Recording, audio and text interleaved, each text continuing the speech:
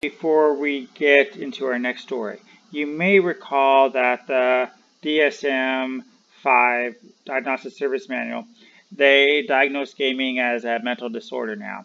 And you may also recall that China has passed for the past few years laws to hopefully protect kids that they see or whatnot, because they say there's gaming addictions and they have these camps where they send them away without any electronics or anything to re-educate them.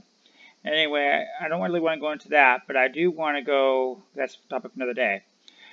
I do want to go into with new laws that did pass in China about the gaming market. And if you think they're okay, and if you think they'll eventually work their way west to America or Europe, and how you yourself would feel if these things were enacted. So here let's get into this, okay? All right, here we go. Oh, Jesus. So this is a breakdown of the article I showed earlier. Online gaming, new laws and regulations. There's going to be a time limit and a time limit per day, a payment limit per month. Parents will be able to check the game access time when your kids or whoever were online and how long they were online. The consumption patterns can be checked over an app by the parents and the government as they're watching you.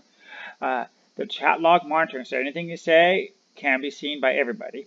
And it also makes it the law that the real person's name must be used when playing a game online.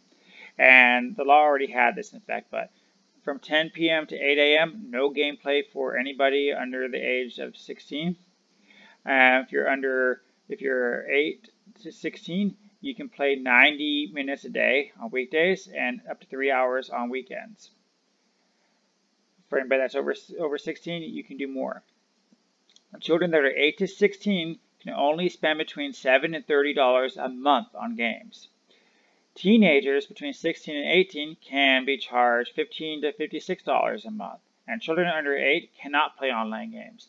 So I'm throwing this out there with you because we've had these stories like Nintendo Switch, where the FIFA guy, the guy that spent the child who spent all of his money on FIFA, and there were a few other cases that were extreme. Do you kind of think these laws are okay? In which do you want to see them come west, or do you think they belong where they are and they should be rescinded?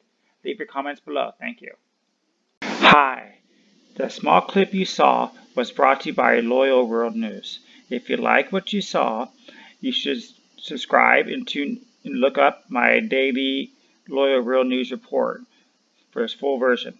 If you don't want to watch it on YouTube, prefer to be on the road, I also have a podcast in every full-length video I put up.